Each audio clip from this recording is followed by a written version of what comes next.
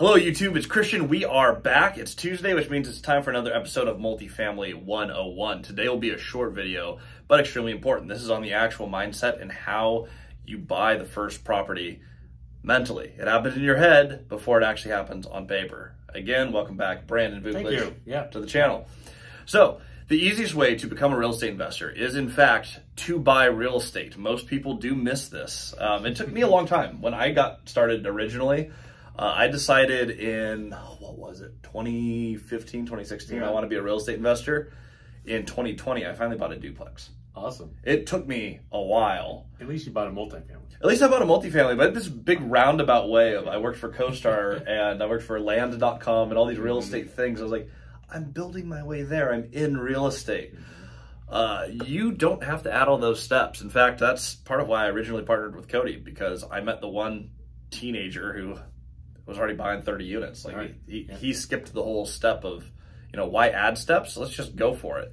So Brandon, Yeah, and Cody and I actually, I don't know if you mentioned before too, is we had a 78 unit in Lexington under contract at one point before you two connected. Then we had a 16 unit under contract in Tulsa, Oklahoma. Yes, I heard about that one. That was kind of a shit show. When we got out there and the agent felt bad. And I'm actually still in contact with that same broker that Cody introduced us to. And we may have an 8 unit still on the table out there, but it's kind of small. But anyway, it's good to make those connections. Yeah, but you have to make that decision in your head. Like Cody did it really young. It took me a little while. Brandon, how old were you when you finally got, I've never actually heard your backstory of like how you started. When did you decide you wanted to go into real estate? When did you actually buy real estate? I would say I was 30. My buddy and I were we were going to Vegas all the time, and he hopped on Zillow and saw a condo for like $30,000. He's like, dude, we could put this on a credit card. Let's just go over there and look at it. Turns out it was a total piece of crap, right? And the agent we connected with showed us a condo for $80,000, and at the time we could buy it for 10% down, so $8,000. Yeah. And it was going to cash flow like $150 a month. So we bought that, and it worked, and we should have probably cookie cuttered in that over and over, But anyway, lesson learned on multifamily versus condo investing. But the main thing is you got in the game. Like we got in the game, we pulled the trigger. We went over, we took action, we made offers, and we bought something. How long after you bought your first property did you buy your next property? I'd say about 18 months. Okay. 18 months. And then did it snowball after that, or was it pretty consistently every year to 2 years? Well, there's a little interesting story. So your partner's Cody. Yep. My main partner is my brother. Yes. We're a little bit of yin and yang. I would be buying something every week if the opportunity came up, a good opportunity. My brother's a little more hesitant, a little more cautious, so he keeps me in check. And we've been steady as we go. You've mentioned, I've mentioned before, I'm up to 30 doors. Yep. Well, behind you guys, and this is about 5 years in the making. So it's a little slow for us.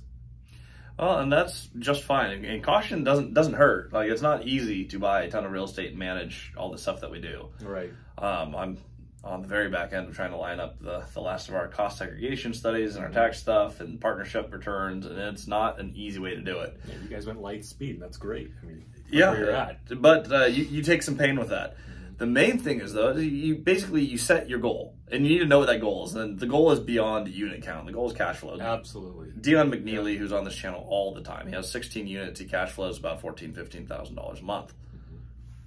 I mean, that does it. For most people, you're done. He doesn't have any LLCs, no partners, all 30-year fixed rate debt. That's a great place to be. And I think what I learned too, Christian, is that once I stopped focusing on unit count and focusing on the cash flow, I made better decisions and took that burden off that I need to get to 200, 300, 1,000 units. So I just need to get to my passive income goal, and who cares what the unit count is? Yeah, I think if we're doing rules to get into these, to get into multifamily, get started, the first thing, you make the decision in your head, what you want to get to. And I found the best thing to do is that is a monthly cash flow number.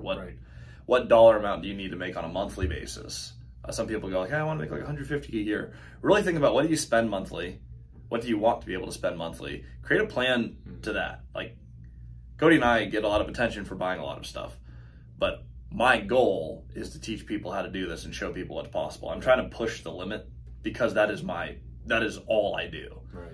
That's not for most people. If you buy a property a year, a property every 18 months, you scale strategically, slowly, you're going to have a lot less pain, a lot less time invested, and you can get to the same place in 5 years that Cody and I got in 1. Yep. It all starts with one rental though, and you have to get that first one. So once you set your goal, just go buy a cash flowing property. It does not have to be a home run. We've shared that many times. Yes. It just has to be a property that makes sense for you. And if you can do that, I think you're going to be just fine. The level of confidence you will gain just by taking that first step, buying that first property, how you'll feel going forward is amazing. So yeah, trust us. It's absolutely addicting. It's super fun. You can do this with or without a lot of money in your pocket, but very, very excited for you. If you're about to take this journey, don't do what I did and add a bunch of steps. You don't need to be a licensed broker. You don't need to be a loan officer. You don't need to have a job in real estate. You need to know how to evaluate a deal based on basic addition, subtraction, and division. And so, okay, what does the property bring in? What are the expenses? Does it cash flow day one? Can I get it in long-term debt? If you can do that, buy that property. It could be a duplex, it could be a 38-plex. Whatever it is for you, that first one, within the next 5 years, I guarantee you can have financial freedom. That is Michael Blanc, law of the first deal. Absolutely. Yep. Totally true.